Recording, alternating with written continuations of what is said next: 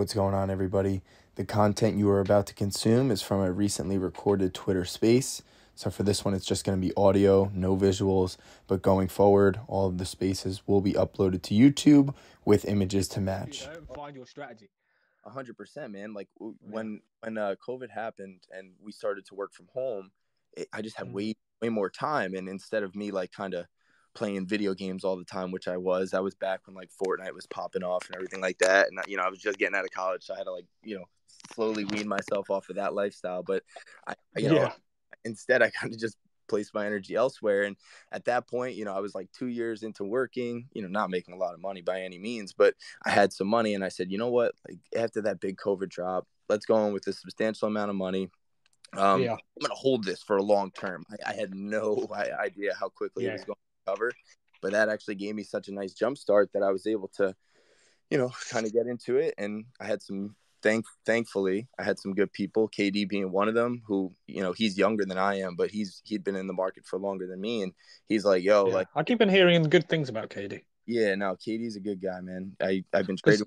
I'm very flaky and who I follow. I don't know why. I think it's because it's very hard to, in this market, there's a lot of people doing a lot of the same thing. Yeah. And it can get a bit samey. So I'm like, I keep on hearing this person, but they're just talking about the same old shit. You know what I mean? No, it's nice to come across people like yourself that are like going to talk about the journey, I didn't even really plan on doing it, but it's just like, it kind of just goes to show, if you get a couple good people in your corner. Good people, yeah.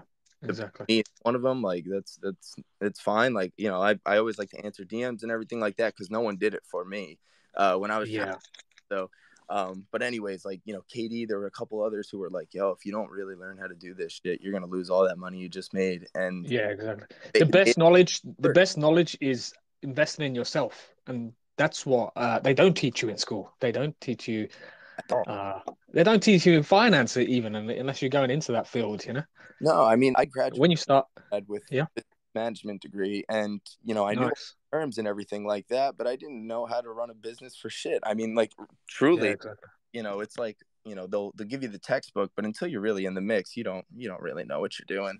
No, it's like a learn on the job kind of thing, isn't it?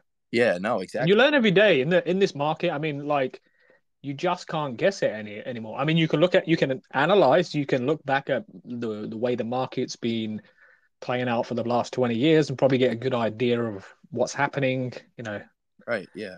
Current affairs, current world affairs and everything like that can be a big part. Yeah. But I think we're in unprecedented times, truly. I mean, we have all of this the issues with inflation. We have a war that's going on that, seemingly is less talked about, more and more. We have, we're still kind of just rebounding from. Yeah, but just, I think sometimes you just have to think of that as noise, right? It's always going to be there, right? There's always going to be something going on. It's just the world we live in. No, you're 100% right. And when you're concentrating and you give yourself 100% into your game plan, there's no losing on that, because you have that if it's tried and tested, like it's a strategy that works for you, then it works. Don't deviate away from that. And if you're gonna get your capital and put it somewhere else, you want to do the same research you did when you got into options or you got into the stock market, No, you're I think that's where a lot of traders mess up at, is that you have all these people with way more experience, and then they're doing this, making money, and you're not. So you go start trying to do what they're doing, and then it's not making money. You'll lose money. Crap. You'll lose money quick. Yeah, and you start talking crap about them, how they can't make money, and then you run over here to this guy, and you're like, all right, I'm gonna do what he does. I'm gonna try his call outs, and you lose money, so he's crap.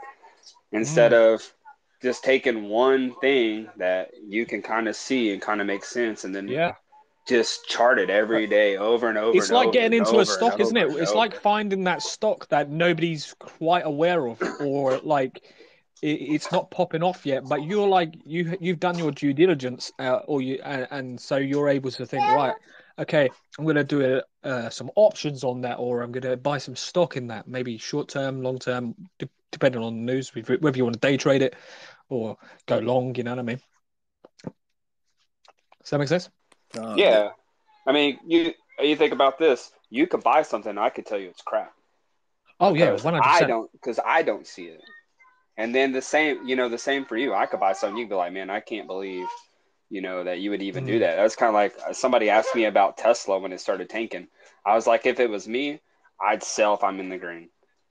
And then it rebounded up, and he was like, man, I wish I wouldn't have sold. And I said, I didn't tell you to do what I said. I just said, if it was me, because my emotions, I would sell. When it got down to about 98, I think it got down to its lowest 98. Was it at $98? I think I remember calling it at 103. I was like, people, you need to buy calls for Tesla. Like, shit's gonna pop. You know what I mean? Because I just had a feeling, and I was looking at everything. Man, did it pop like yesterday? It was crazy. It's so hard to predict that type of move too. I mean, we can have but it couldn't go any lower, dude. No, I know exactly. I mean, how many institutions were bagged at that point down at 109? What was the pre-split level, Kevin? I know you know it. Where I think it hit 98, but I might be wrong. I know that I was calling it at like 103. Man, I mean, it's just so hard. It's such a hard thing. Yeah, it's not everybody is able to do it, but if you're able to like have that, it depends what stocks you're following, right? You just have a keener eye. You like things just make more sense. And to somebody who says like they're very bearish on it, that's fine. But there's always going to be people on the opposite side, and it can change from day to day, right? Oh, 100%. And I mean, that's one thing that I kind of, another point at least that I wanted to kind of talk about today was that there's opportunity every single day. I mean, we see it, Timmy the other day ripping like 500%ers, like 100% is 100%, whether you are buying one contract, and there's opportunities for everyone every single day. And sometimes I think that's why you win some, you lose some. Yeah. And I call Twitter poison because you're going to get 100 different perspectives. You're going to hear 100 different, people on spaces. You're going to hear or see 100 different charts, and it's always just going to cloud your own judgment. And I mean, if you're confident in yourself and you actually put in the work to, formulate your own thesis and stuff, why are you listening to anybody else? I mean, that should be the goal for everybody, including me. Sometimes KD and I don't agree, and I'm like, maybe I got to think a little bit more about it. But it makes you think. It makes you analyze why he has that certain thought on that matter, and you're like, then you can counter argue that. You know what I mean? And I just saw there's a really good trader on here, Spectre Gadget. He just tweeted a little while ago. There's always a bull case and always a bear case, and that is 100% true. And I like saying, "Oh, this is going to here, buy here." Yeah, I mean, I got into an argument with a guy last night, and it was like a soft argument. Like, it wasn't like we weren't actually going at each other. It was just like a case of like a bull case. Difference of opinion, Yeah, difference of opinion, and like I was like purposely egging the person on, and I was like telling him, I was like, "Yo, look, I want you to come back at me. Like, I don't want my voice to stand alone. Like, you have a clear difference of opinion. I want us to talk it out. Like." You want to hear what he's got to say, right? So it may change your mind on it or not.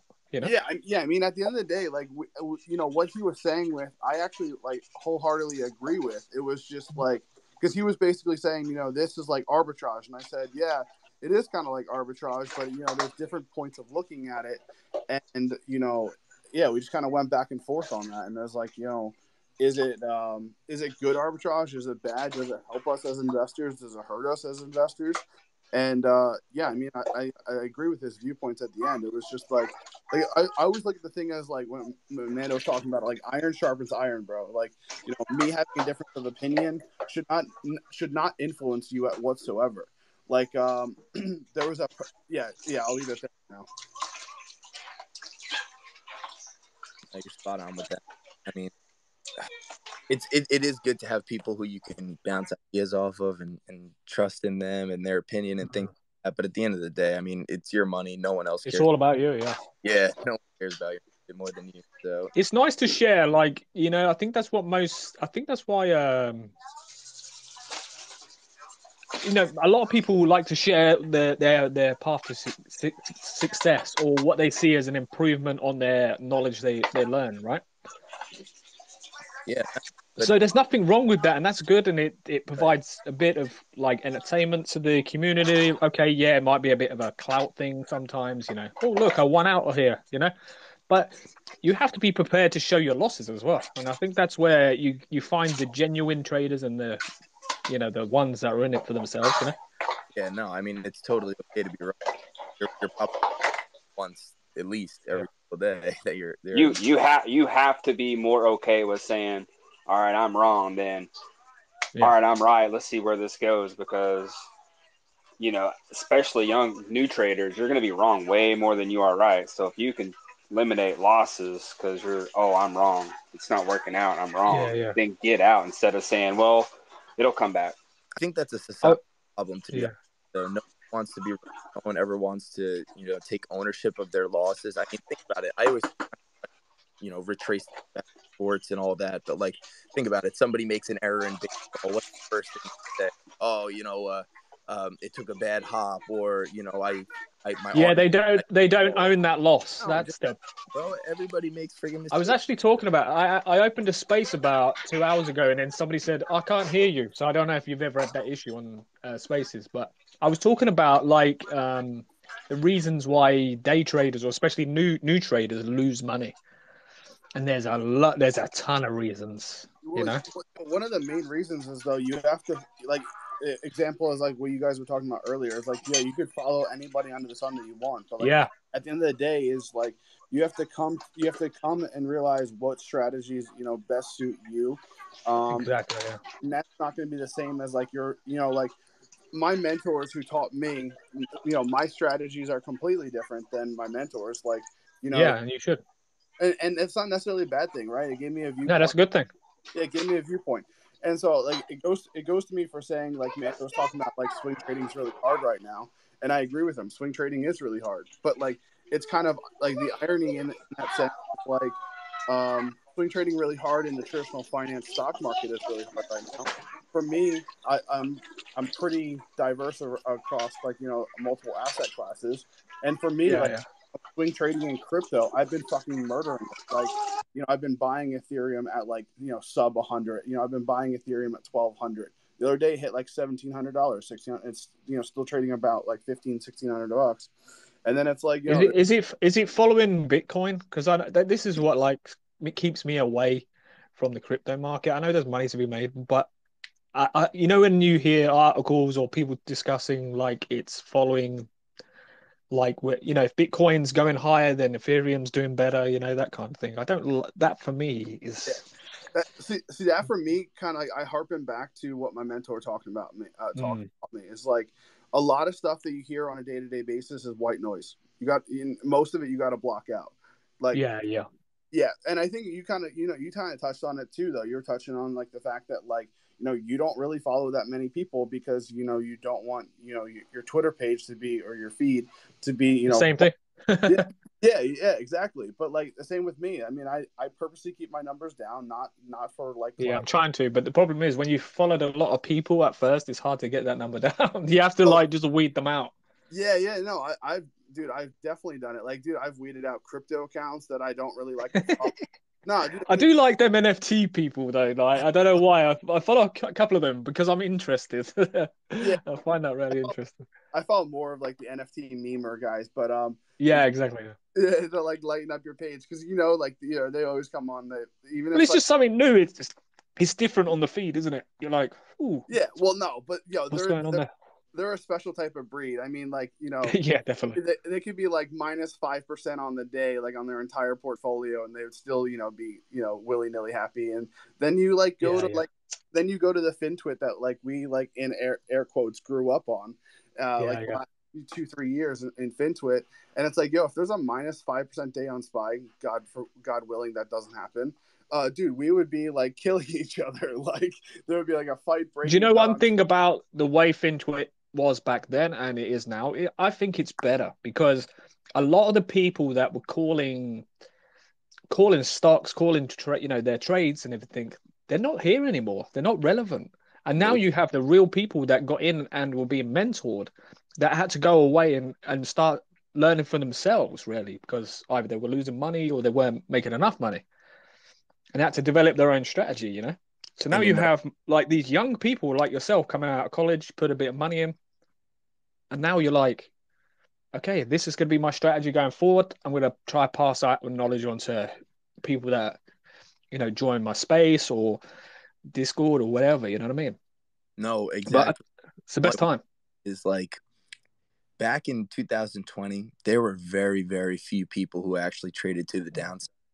So when everybody was up, the whole market was green. And when everybody was down because nobody was trading to the downside for the most part. I mean, you know, at least the people that I was following back then, everybody was trading the same type of stuff where it was, you know, penny stocks. Yeah. No one's, you know, naked shorting penny stocks. I love a good penny stock. Yeah. Oh, so I mean, it's definitely evolved in a way where now I think people are understanding of your ability to make money on the downside, upside, whatever. And if you did not learn how to make money on the downside, you know, all of last year, you probably had a really rough year. You know, even people who did play the downside still got ripped on some of these, you know, bear market rallies that we saw. Well, have you heard the quote that over 90% of daily day traders, you know, especially new ones or ones that are trying to learn, actually lose money, and there's a reason for it. They want money now. They want quick money, and they're not willing to put in the time to learn. They're not willing to put in the time to read a book. They're not willing to follow people like yourself, other people in the FinTwit space or whatever, and invest in their knowledge and learn from them. This is why they lose money. Oh, you're spot on with that, man. And anybody down below, if you guys have any questions or anything, feel free to come up. I mean, you know, I kind of just, you know, we usually do these where we sit down, just, you know, see what we got for the next day coming forward. And obviously, you know, we're heading into a bigger week. So I figured, you know what, let's move it on over to Twitter. I posted all the charts anyways that I was going to talk about. So at least we got you know, something up top that we could take a look at that way. But yeah, no, man. You said there's a couple of earnings. You were mentioning them. Yeah. So, you want to know what you looking at Wednesday? See what they've got to say on Wednesday. Yeah. To be honest, I mean, it's always tough, and again, that's why I'm really not swing trading. And honestly, weeks like this, a lot of good traders that I personally learned from, they just stay away. Like they don't mess with weeks with big earnings like this, or economic data when it just seems like every time economic data comes out, it shifts the whole course of where we're going over the next. Yeah, it shakes up. Yeah, I think you know, like you've seen Tesla, like obviously fly for what was it, 5 days in a row? Yep. I think you're gonna have a little rug pull on Wednesday. I think not everything's gonna be all gravy. You know, you're gonna have a small. You'll have a pullback. I read an article in Twitter. Whenever I clicked out of it to I was gonna retweet it. Hit Twitter refresh and it was gone. I couldn't find it, but they had billions and billions that magically inflowed into Apple and Amazon and one other company. So I don't think, unless Powell is this super hawkish, you know, like he plans on crushing the market, I don't think we go anywhere. I think they burn everybody playing FOMC, and we wait on earnings. That's kind of what I see. Yeah, very possible. Yeah, I mean, we do have some big ones. Tuesday. Did you watch guys? Did you watch the documentary on Bernie Madoff? No, I haven't watched it yet. Oh, you have to watch it, dude, because this guy was part of the SEC. He had his hand in FINRA as well. Obviously, it was a big Ponzi scheme at the end. It was like 67 billion, and they suspect it was more than that. Big Ponzi scheme. He had he had the real trading business at the top of the tower he had, and then underneath he had something called the 17th floor. His sons weren't even allowed in there, and his sons worked for him. And it was just like fake trading. You know, they never traded. They just said to the people, yeah, you know, if people wanted to take some money out, they let them take it out, but they always had to cover it up. You know, It's crazy, and that's nothing. I reckon there's bigger fish to fry in the market. You see all this money flooding in. Where's it coming from? I mean, people People like Bernie. Well, you know what, Bernie Madoff, he screwed over my Mets. The Mets ownership group, they were investing with Madoff. They lost a shit ton of money. So I'm a little scarred on watching that, just based on the pain that I already had to deal with for 10 years, because they couldn't put their hands in their pockets and such an eye opener though. Of it. But yeah, no, I mean, that's on the largest scale. Think about, I mean, even when people like glorify, that was just one person. He managed to fool people for like what, 30 years, 40 years, right? And people glorify like Jordan Belfort and stuff like that. Like, dude, yeah, he gets on my tits. Yeah, that dude screwed over people like us, like middle class Americans, bro. Like, that's who is getting screwed in, roped into his scheme. Like, yo, I don't personally think that's cool, but whatever. I mean, it is what it is, People that I look at is like people like Michael Burry, who's he was they had a movie called The Big Short on him, and he was how he felt like the housing crisis was coming about, and there was other factors in place, and they made a movie about him, and it's such a good movie because it's about how he shorts the market, and he was putting in hundreds of millions, and he won out for all his investors, walked away. He's so funny. He's so interesting to follow on Twitter as well. I know you see these come and go all the time. I mean, we just recently had that other one that occurred. I don't even want to talk about, but Lion, I think you had a question or something you had to bring up. Yeah, I was going to mention something. Yeah. So I was having some beers with a neighbor of mine, and he was telling me, he was trading in the bull market, and he was just investing, buying random stocks. And the next day he would open up his account and he'd be up like 20% on his portfolio. It was stupid. And, it just goes to show you how different it is investing in a bull market versus a bear market like we're in. You have to be strategic in this kind of market. But, just like the bull market, things are seemingly always going up with a few pullbacks. I mean, as long as you look at the overall trend, like, in this market, if you're not watching the SPY, the S&P, the dollar, when you're buying a stock other than one of those, chances are you're going to lose.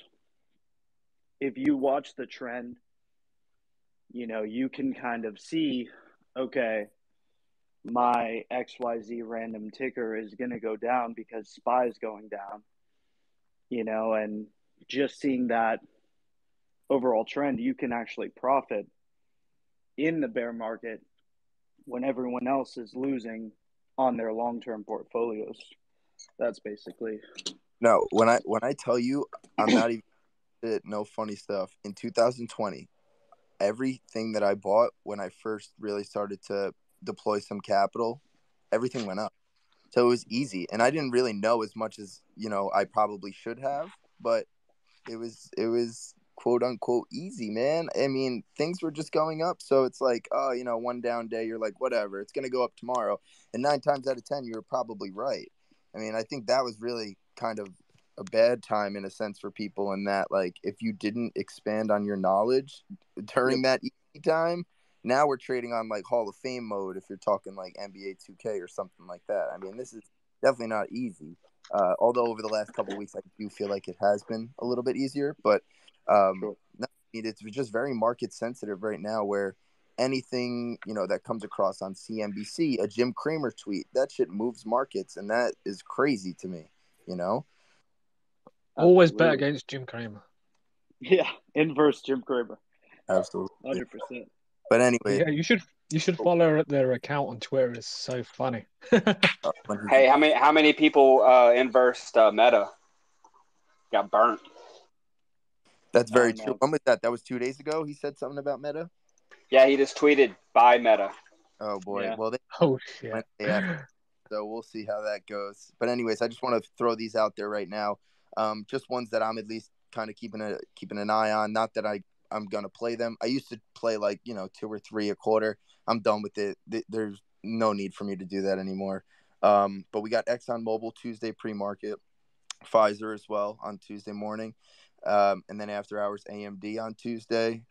And I have a long-term position in AMD, so I'm going to be watching that one for sure. What do they do? AMD with the semiconductor chips.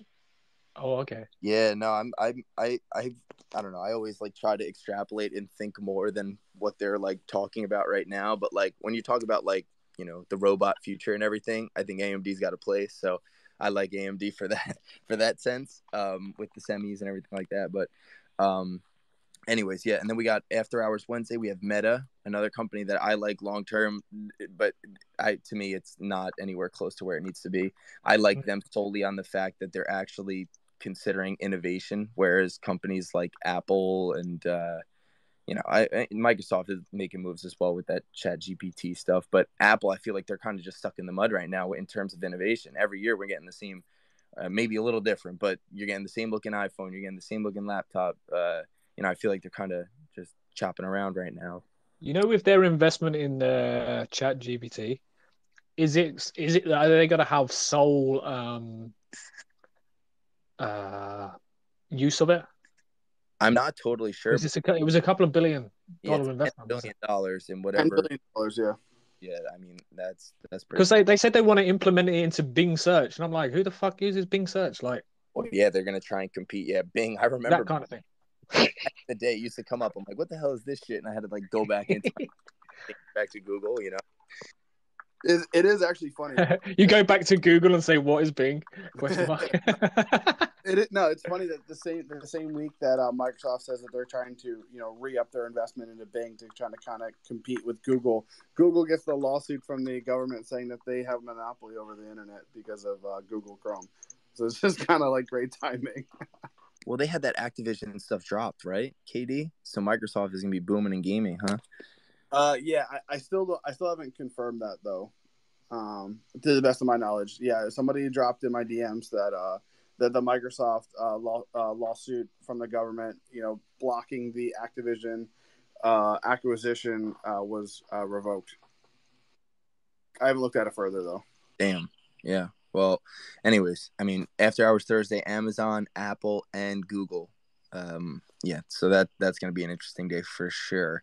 Friday, not so much. I mean, there are companies, but nothing that's really sparking my interest. So, yeah, I mean, it's gonna be a hectic week.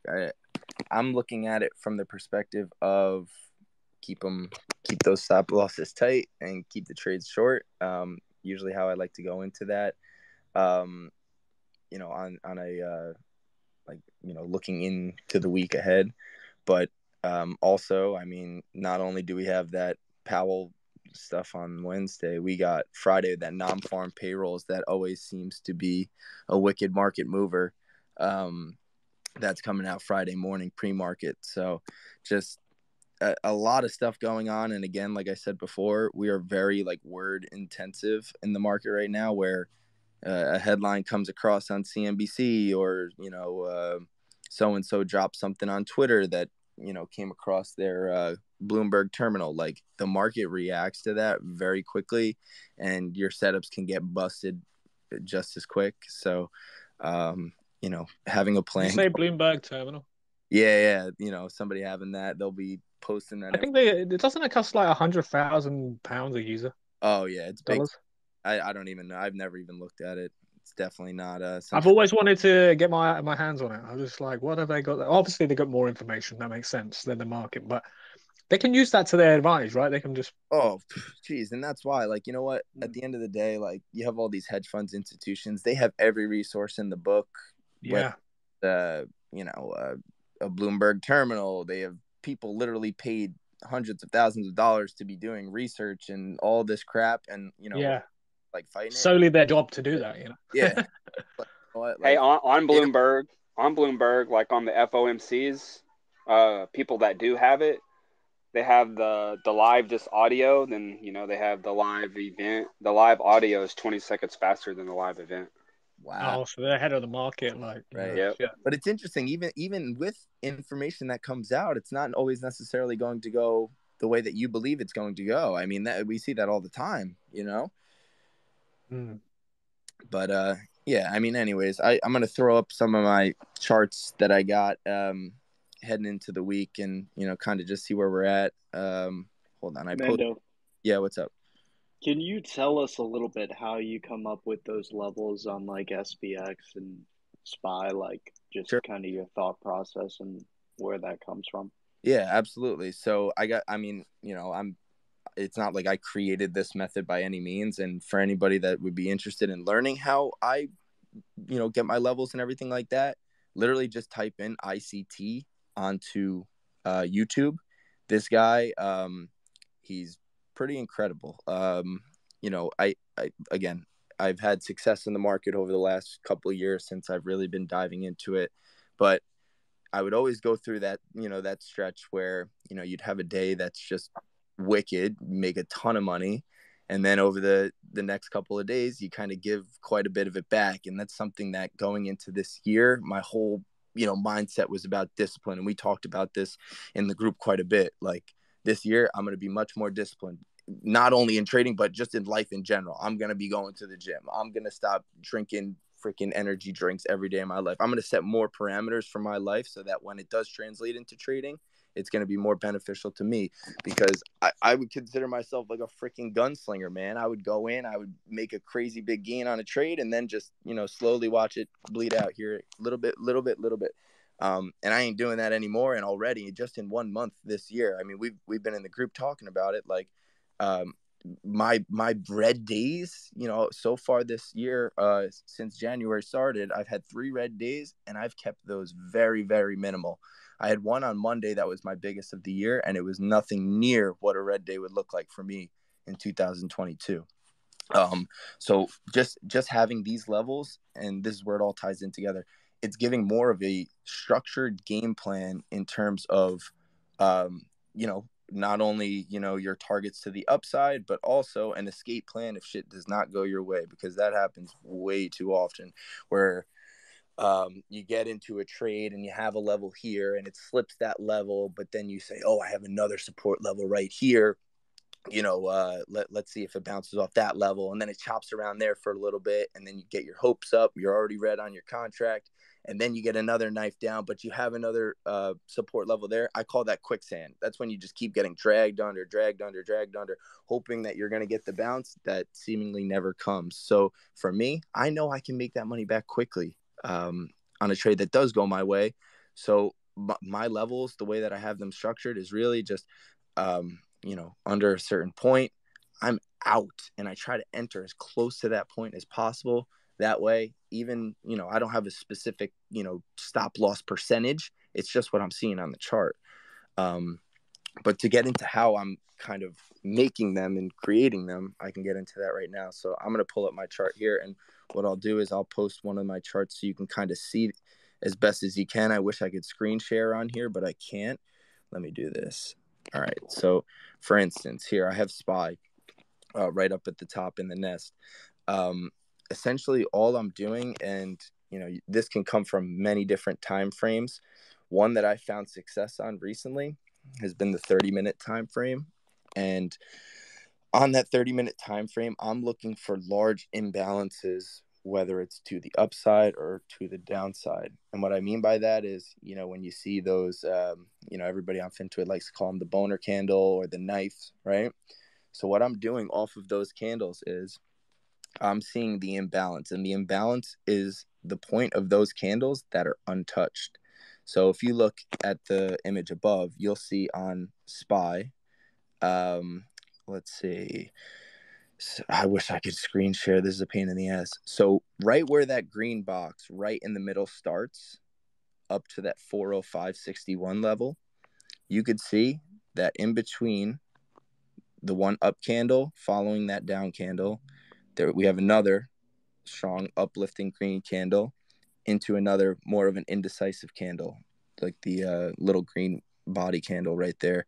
So what I'm doing is I'm using those imbalances as my levels of support and or bounce spots, right?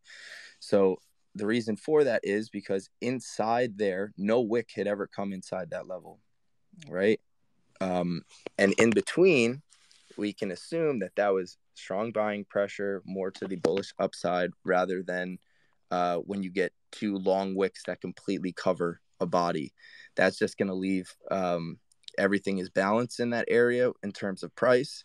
But when you get those imbalances that are huge like that, you'll see that they often act as bounce levels. So if you scroll over down to the bottom left, where we created a gap on SPY, and to go off a little bit, but when you talk about overall charting and where I'm getting my levels, I always speak in terms of ES or MES, and those are the futures.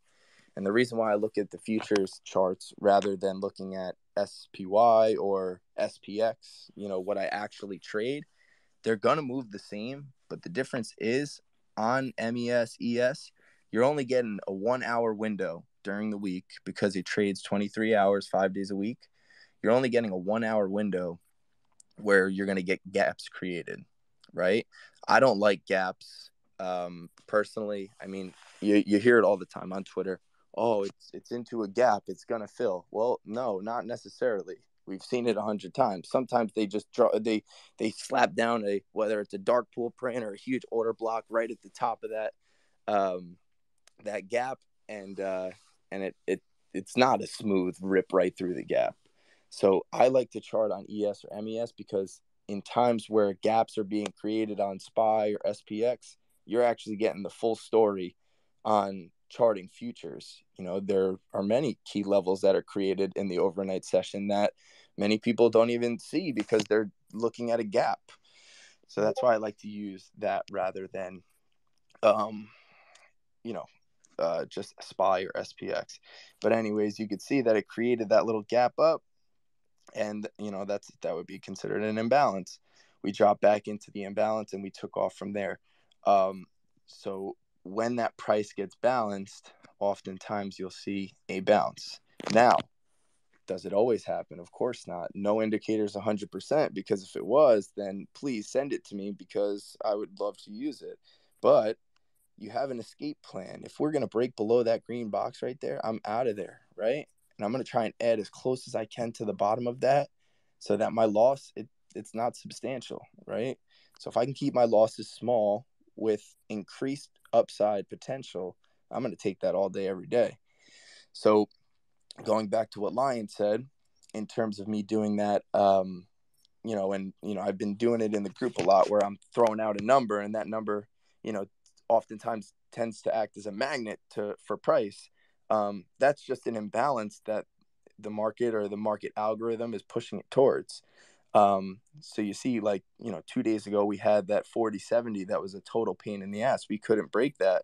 That was just a brick wall.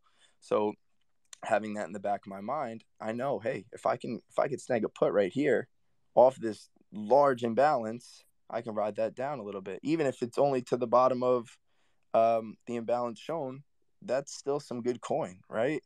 I refrain from hitting that big homer nowadays where your singles, those little, whatever gains they are, you add them up over, even just a week, then you could start, you gain some speed, those singles become doubles, when you have maybe add one more contract, with the ability to add one more contract, maybe you say to yourself, I do think it has more upside. I have a level up here.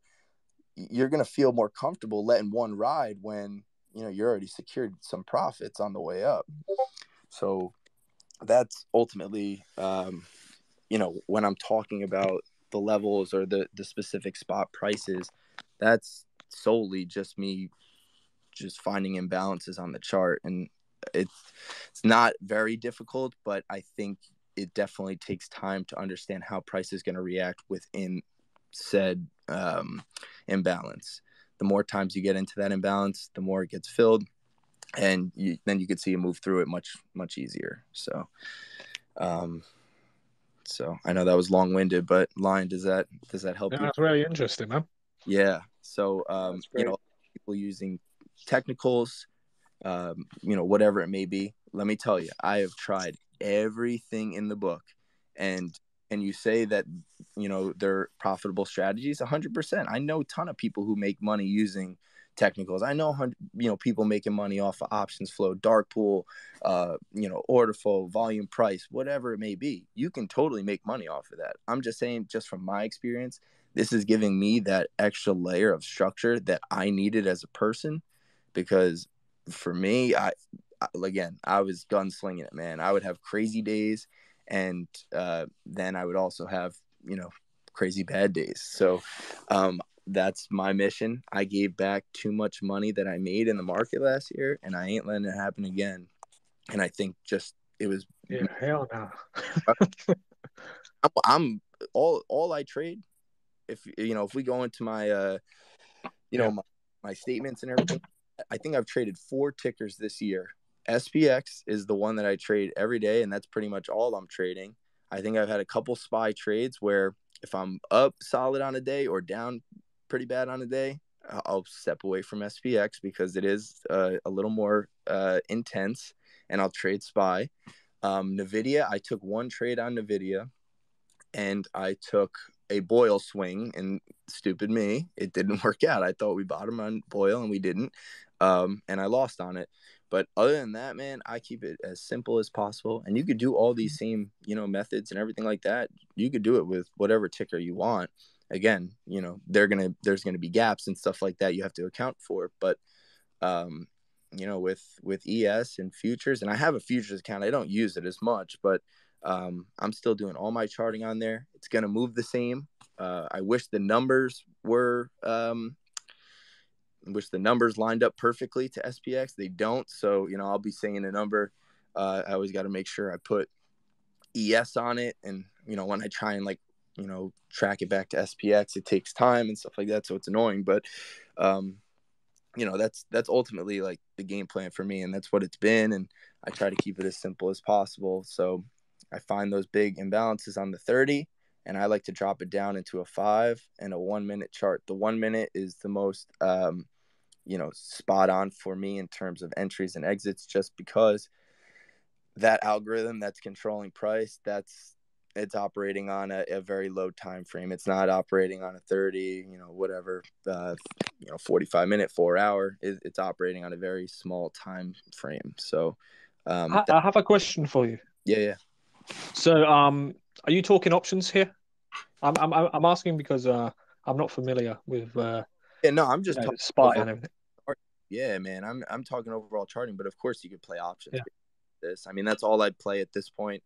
So what this is what I've been trying to establish and learn. I don't know too much about options. I'm just gonna put it out there. Yeah, no, it's all good. What is it you're looking for? So when you see a contract, or you see like a call or a put, what is it that you're looking for? Like in terms of do you look at the volatility? Sorry. Yeah, no. And this comes with experience. What is it you're looking at? This comes with experience for sure, but you'll see on days with big data drops, or even if we're talking about just an individual stock, like you'll see certain days, whether it has earnings or a news drop, or Lucid, for example, yesterday, I bet you that IV was crazy. So when the IV on these contracts of individual equities, when they're above like 100, I try to avoid them. I mean, or I used to try to avoid them. I don't trade them at all anymore, to be honest. I'm strictly, focused on the S&P. Wasn't it running into the thousands yesterday? I was in a space and they were like, shit, it's up, like it's gone up again. And I was like, I kind of understand what they're saying, but I don't. Right. Yeah, the contracts ran like some 60,000% yesterday, which, honestly, if I'm going to be straight with you guys, that absolutely pissed me off. And it didn't piss me off because I wasn't in it. It didn't piss me off because the people that made money that actually got into trade stuff. I was mad because people were playing Lucid as a sympathy to Tesla running up, and then Lucid, of course, on the day that everything's green, decides let's drop this perfectly timed news right now so that everybody will come flood and buy our stock. And then obviously everyone comes running in, and price skyrockets to the moon. I mean, Mando, I'm not going to share that story you shared with us, but there's that incident you were telling about yesterday, which I was like, are you serious? But like, yeah, I mean, because it's like when you look at Lucid, like, I like to look at fundamentals. I like to look at technicals. I like to try to be as well rounded when I'm making trades, looking into investments, etc. Like honestly, like we talked about it on Clubhouse yesterday. Like we don't discredit that Lucid long term is going to be a great company. It is going to succeed. The Saudis are not going to let Lucid fail. But there's no denying that the market cap for Lucid absolutely is dog shit. Absolute dog shit. I mean, you're talking about a $28 billion company that barely scratches the surface on sales, let alone like actually getting to a profitable zone. And I'm like, dude, what the fuck? Like even fundamentally too, it's like everything about that company is has a flaw to it. Like the fact that when you're talking about building a company in Saudi Arabia, you're talking about like importing rubber. You're talking about like importing lithium, and then like, dude, these things like come with expenses, and it goes to say that like long term, the Saudis are not going to let this opportunity slip from them. But like, there's a lot of things between then and now, and the fact that news popped off Lucid as much as it did, I was like, dang, that's insane. I wanted to get on the flip side, I didn't, I missed it, but yeah, it's my little spiel there. Yeah, no, it's a sexy car though. Can't deny that. It's better. It looks much nicer than Tesla. I mean, but anyways, I mean, you get these like crazy like IVs and everything like that. Those are contracts but those are the ones that get crushed as you approach expiration. Didn't it go up to 18 and then drop to like 12? 12 nice. Yeah. Started the day at 1065, went up to 1850. Yo, I totally just is that just people taking? That's just people taking profit, right? That's just pure like people day trading it, right? Yeah, you could. I mean, so I had a buddy who played it and he made a ton of money on Lucid yesterday. And he wasn't one who really, is like so super in tune with like options and how they work and everything like that. And he yeah, let's go. firing on. Hey, I want to comment on the options. So my deal, I tracked small caps for a year. I tracked a couple patterns through the 2020, 2021. Then I jumped in and market went to crap, so none of that worked. And I jumped into options. I know about volatility. Other than that, I know absolutely nothing about options. I day trade them. I don't swing. I mean, I'll hold overnight sometimes, but I don't know the Greeks. I can't tell you the Greeks. I know that on SPX, I trade it because of tax purposes. You get in a special tax bracket and pay less taxes with SPX. But they're just patterns, and I like to stay in between the $2 and the $4.50 contracts. Besides, at the end of the day, I'll get into the dollars because they will. How much do you have to have in? Are you literally buying them for that amount, or do you have to have a certain amount of funds into your account?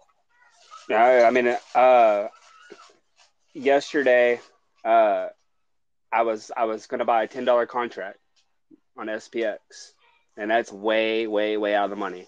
And it was a put a call. I'm a bear.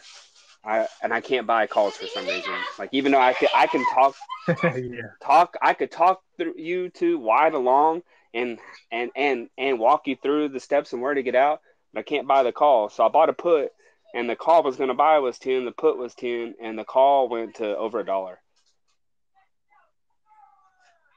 So I mean, everybody could talk about the Greeks and how you have to know them. You're not a trader if you don't know them, but I mean, honestly, I have a small account I post all the time, and I hit 1,000% in between a couple days and 2 weeks, and I reset it back.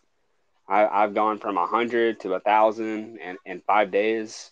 It's just, I don't know. I don't think you have to really know everything about options to really play them. You don't. It's experience though. Like spy, you have to be a lot closer.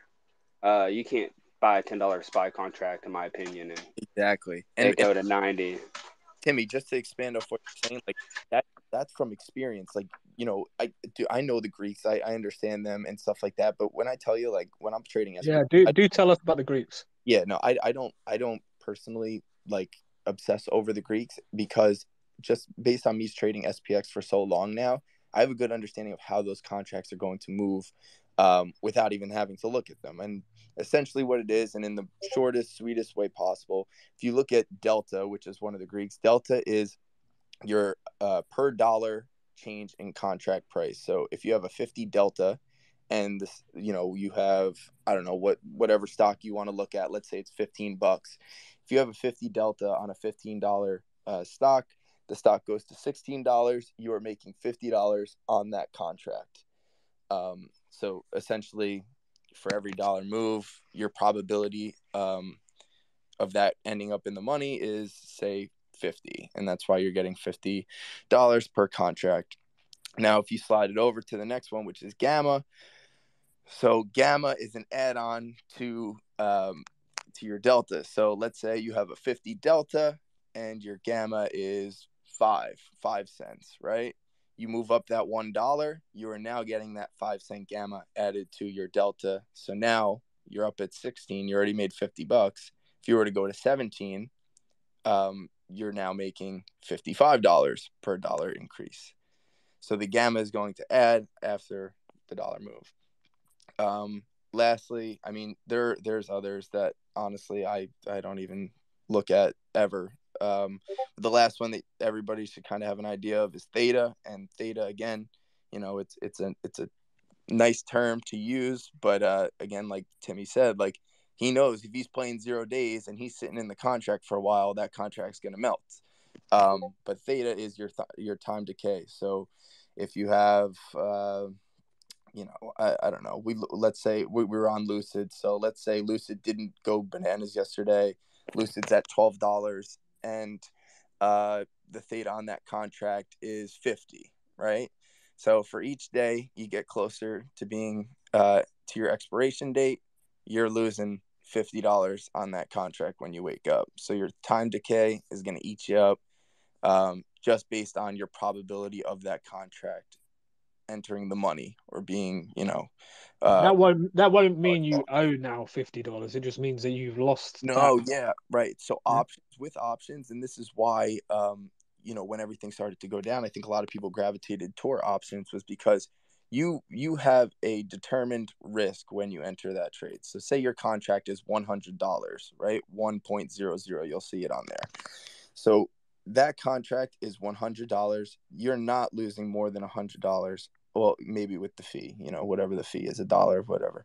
But $100, that's your max loss. So let's say you have a put on Lucid for $10 that expires on Friday, and Lucid just goes crazy like it did yesterday. Your contract's going to 0, and that's it. You're not going into your margin. You're not going into the account. It's dead. The contract's done. Back to 0. But there is infinite upside. Now, that doesn't mean that it's going to happen that way. But if Lucid squeezes to $100 and you have a $10 call, you're going to be $90 in the money, and you're going to make a shitload of money on that contract. So how much would you have in your margin account to start playing these contracts? Yeah, I don't even have a margin account. This is actually good. Oh. Cash. This too. Cash account. Cash account. Cash account, because one, for me, I keep $5,000 in my cash account. That is it. If I'm trading more than $5,000 a day, I'm probably getting greedy, or I'm having a really shit day and I'm gonna give back some. So I keep my account very low. You don't need these big accounts. And I'm also one to not try and make 30K in a day. Like, for me, if I can make, a set number at the end of each week, I'm more than happy doing that. I'm not trying to be a hero here. If you lose out on them puts, are you losing? You're losing real money, right? So you're gonna. Yeah, this is real money. Yeah. But again, like, you have a. But are you just losing the contract, the value of the contract, or you're not going to be able to sell that contract? So if you're on the right, so just because it just expires and you get no money, right? Worthless. Yep. So if you're in the money at expiration, your contract's worthless, and whatever you put up for that contract, you're going to 0. Interesting. So that's the same thing. Like, let's say you have a call option, whatever it may be. Say it's $150, and the stock tanks. The actual price of it. We're not talking options price. We're talking Lucid's at $10. You buy an $11 call for $100, and Lucid gets absolutely murked, goes to $4. Your contract is zero because but you now don't owe money on it. It's just no, that the contract's literally worthless. Right. Yeah. Okay. Yeah. You're not gonna go in the So it's a kind of a win-win, really, isn't it? You're gonna get some right, and you're gonna get some wrong, and you learn from each one, right? Yeah. No, they move quick. Yeah. Move quick. In terms, and also there's a clock on it. You have a shot clock where you have to buy a specific date for your contract. Whereas if you're just holding shares, you can hang on to that forever if you want, right? Katie, you have something to add? Yeah. Did you get a chance to talk to Ryan last night after market bell? I did. No. All right. So, dude, you just had gotten off of club, and dude, we were looking at it, and I was like, yo, what I was looking at with SPX with Ryan. You guys look at ES. I follow SPX. I more tend to lean towards SPX and SPY just because I have on both those charts. I have pivot levels on those pivot levels. Oh no, look, Ryan just popped in the audience. Literally, as we're talking about them. I look at pivot levels. I look at areas where price tends to get a little sticky, and that's where you have to start to see like if we break out from that level, we usually move to the next. We move to the next pivot level. We like to test those back and et cetera, go forward. It was getting towards close, and I was like, "Yo, let me look at our most recent pivot level I have." And so it's a pivot level we've been talking about all week long, that 4070 level on SPX, and we were trading about like 4090, 4092, and I was like, "Dang, dude, it'd be nice if we got like a nice little pullback to 4070." I tried filling for a 4070 Cobra. And I didn't get my fill. I missed out on the fill, and we watched that fill go from like I think it was like 25 cents. I was trying to fill like between 25 to 40, and it went all the way to oh man, I think it went as high as 210, but I know for a fact it went to at least $1.80. So it's just one of those things, and that was like 10 minutes till bell. So like it was about 10, 15 minutes till bell. But yeah, that's a good example of like, you got a 6x return if you got in at like 30 cents. But obviously, you're risking is the fact that if it does go to 4070 by expiration, 4:00, your contract is 100% toast. But then it's one of those things where, you have to hit them if you're going to take them, or you got to be willing to lose, the money that you put behind it. So, trading with, profits that you made earlier in the week or earlier in the day is just some considerations that you'd have to make there.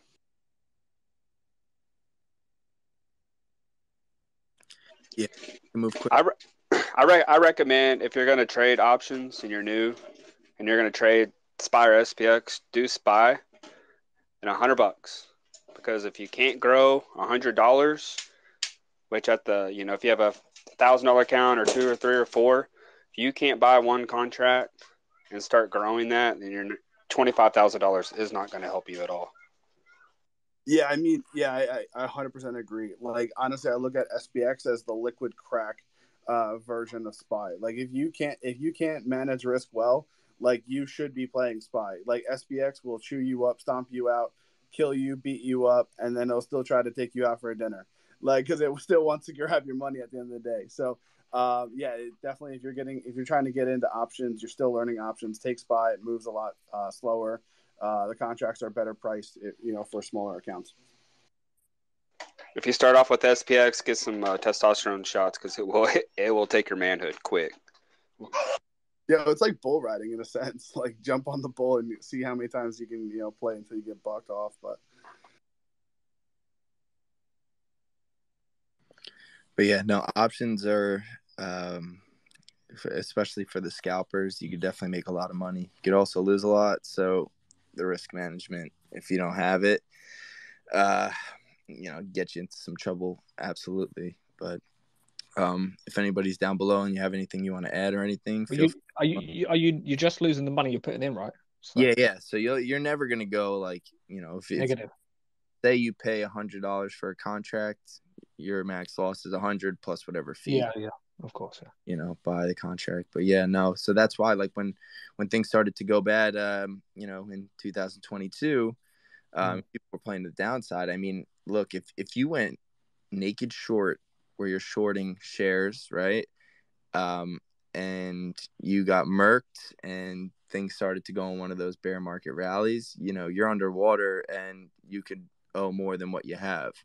So that's the danger in it. Whereas options is like, if it goes against you and you don't have any risk management in place, you know, at least, you know, your max loss is going to be whatever you paid for that contract. Here's how fast it goes.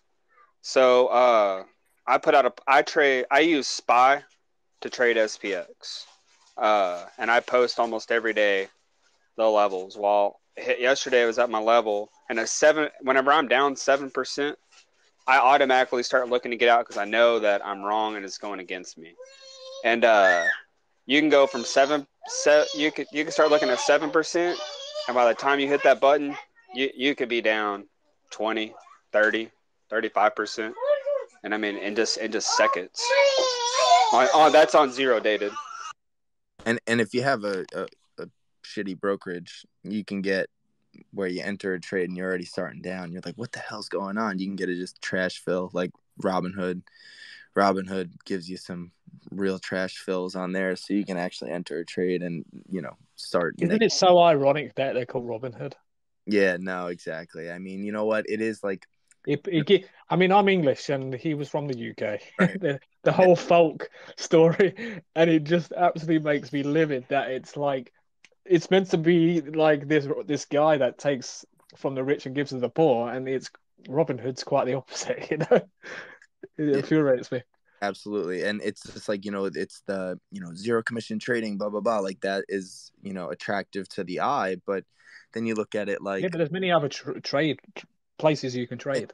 Oh, look, I use one, and, you know, this is not an ad for them or anything, but I use Tastyworks. And honestly, I never have any complaints with my fills. Like if I'm putting, you know, specific price for it, I'm getting it at that price. Yeah, I got to pay $1, whatever it is for, you know, the commission and everything like that. I'm okay with that in terms of me getting in at a worse price, which is infringing on where I want to get out, you know, because then it's you're chasing for break even rather than chasing to make money, I guess, you know. So yeah, no, it's different in that sense. But hey, I used to use Webull. I chart Webull, and I used to use Webull, and I started sizing up, and one time I took 50 contracts, and I market order in like 15 at a time, and then but I was automatically down $1,000 or $1 a contract once I got filled, and it never moved. Like it was just sitting there pretty much filled. Should have been filling at the exact same price, and I was down $5,000 just at the start of it. So I moved my money out of Webull. I know a lot of people love Webull and they don't have that problem, but I don't know. I've had that happen a few times with Webull. Yeah, and that's another one. Webull's one where they don't charge you substantial fees for, you know, entering trades and stuff like that. But, you know, it's a give and take. It's like, would you rather the price that you wanted to buy for it, or to not pay, you know, the couple bucks in fees? I mean, I feel like, especially when you're going in with size like that, you're not paying $5,000 in fees. Like that's a slippery slope right there that you don't want to get into. But we have futures trader here. He wants to talk a little bit about futures. What's going on, man? Hey guys, can you hear me okay? Yes, you got it. Hey guys, so I know you guys are talking a lot about option, and I follow along with you guys in the Discord doing options and stuff. I mean, I've done it all. I've done commons, I've done options, I've done futures, and for me personally, I really like the futures. So if that's something that any of you guys are interested in, I'm happy to share a little bit more information about it. I find it to be a little bit easier than options because we're not dealing with the grease, we're not dealing with the theta, we're not dealing with the gamma, the delta, and we're not dealing with the IV crush. You know, so I know exactly how much I'm going to be making off of every single point that every single point that we're moving in a particular direction. The other thing I like about it is it's a lot easier to manage risk on it. I can set a specific stop loss at a specific price, whereas with options, you can't do any kind of like trailing stop losses or anything like that. So if anybody's interested in knowing more about options, I'm happy to, about futures, I'm happy to share more information about that. The other nice thing about your futures is that your contract will never expire. So if you happen to hold your contract and you want to hold it long term, you can. What will happen is every 3 months, your contracts roll over. So that's another nice thing about, futures versus playing options is you're not going to have to deal with the expiration. You're not competing against time as well. Me personally, I don't like to hold my futures long either. It's just like you guys do with your option. So I'm pretty much playing it the same way that you guys are playing your options as well. So I don't know what experience any of you guys have had doing that.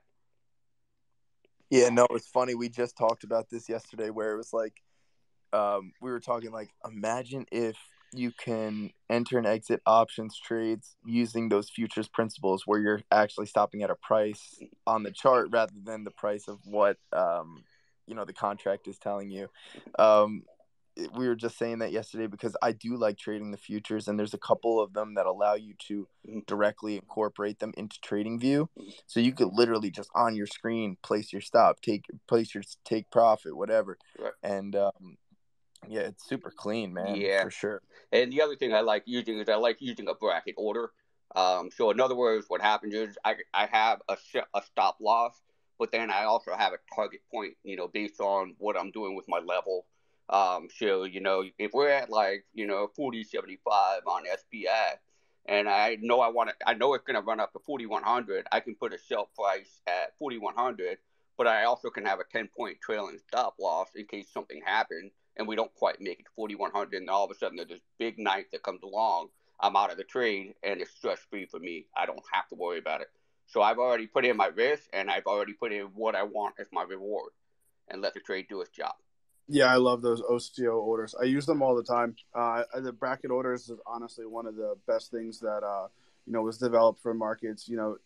It's basically you get to self-contain your risk in the options contract. You can only lose a maximum of your premium, but even that you can also set your stop losses in it. It's great. Right. Sure. Serious question on futures, and I don't know anything about futures. If you hold a contract long enough, so I've heard they will, like if you bought gold, gold futures, that sooner or later you actually buy that gold. Well, you're basically trading off of a commodity. One of the commodities we're trading off of is the index fund. So like ES, we're trading off of S&P. You can trade other commodities as well. There's futures. You can trade coffee, you can trade corn, you can trade oil, you can trade all of those things. Now, my recommendation is that if you have a big loss, the issue is with futures, you do need to have a margin account. So the option with that is that you can be margin called on that, and the bank can call back that contract, especially if you're up, you're down big on it. The bank is going to protect themselves when it comes to that. So certainly, that's why it's important to manage your risk, and we're playing with the same volatility as you guys play with option. It's just that it's a lot easier to know how much we're going to be taking as far as loss or profit. So. No, I love it. Thanks for that insight, man. I have a futures account. I don't touch it as much as I should. Mm-hmm. I noticed that late at night or when the futures market opens up, I was taking trades, and I just always would get stopped out just because overnight the volatility obviously is not as good as it is intraday, and unless it's like a Chinese market open, London open, whatever you may whatever. Right. But the other nice thing about it is if there's news that happens after hours, we can play off of that volatility.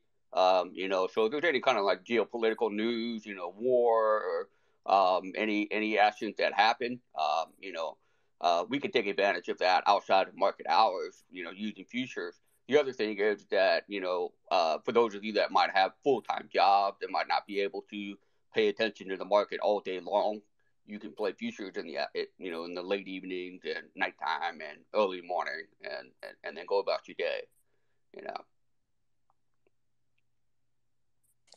Yeah, no, absolutely, man, for sure. But if anybody down below, you got anything you want to add, just request the mic. I'll bring you up. Anybody else up here, if you got anything, floor is yours. But probably start to wind down here.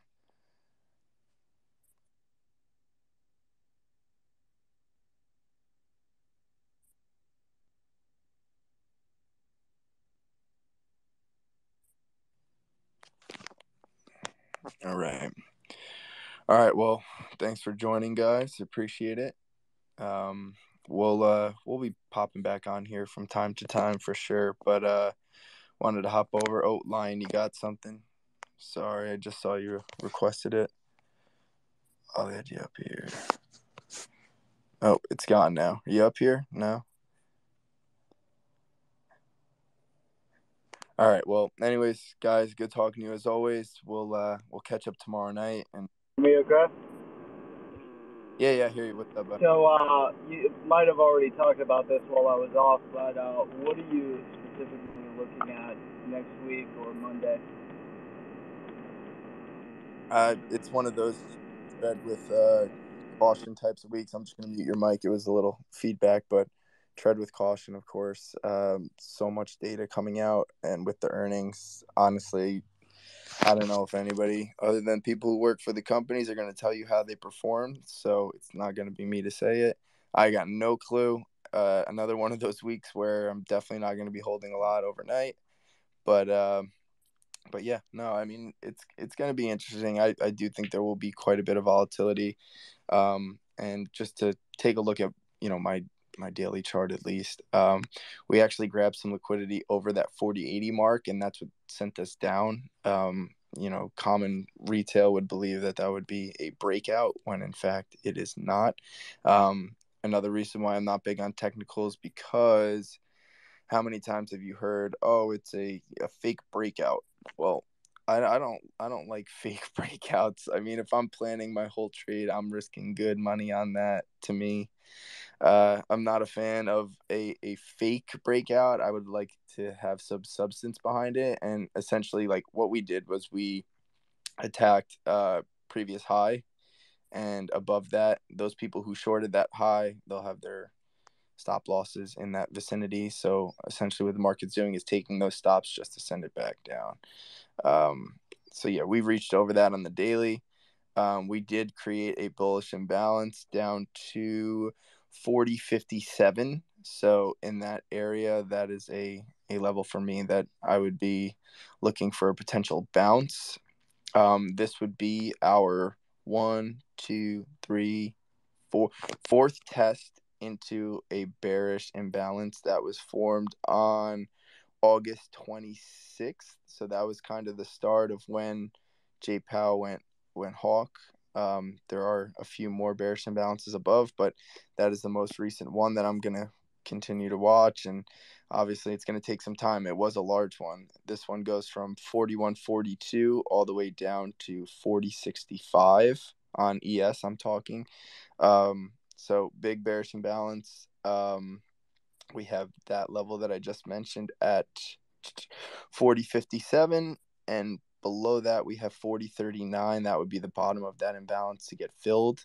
Following that, we had another one, and this one's quite far away, that we actually got into on Wednesday and bounced from with that long wick. That was at 39.80. So that's another one. That one has already been tried. Just from experience and watching, oftentimes, when it continues to keep getting tested, that's not ideal. They usually get broken down at that point. But we had the one test. We have not tested this 40.57 level. So if we are to pull back down to there, that would be a place where I'm looking to, potentially enter on a bounce play. But yeah, no, next layer of liquidity I have on the daily is 41.80 on ES. That was a long wick from December 13th. There was some sort of data that day, meaning that we ran up high up to 41.80 prior to closing the day, about 130 points lower from that high. And that kind of set us on that downside path through Christmas and earlier on this year before we started to get some legs. But so yeah, I posted that chart on Twitter too if you want to take a look. I think that was CPI. Yeah, it probably was CPI. Oh yeah, it was 12.13. Yeah, 12.13. I think that was CPI. You're right, and it was a Tuesday. Yep, Tuesday. So yeah, no, those data points are wicked, man. I try to avoid them. I mean, if you're on the right side of them, great, but if you're not, it's tough, especially when you're trying to get out of them, man. When those contracts are running against you, it's tough to get a fill. So, but all right, well, that's all I got today, guys. We'll talk soon, and enjoy the weekend. Yeah, you all have a good one. Risk management. Yes, sir.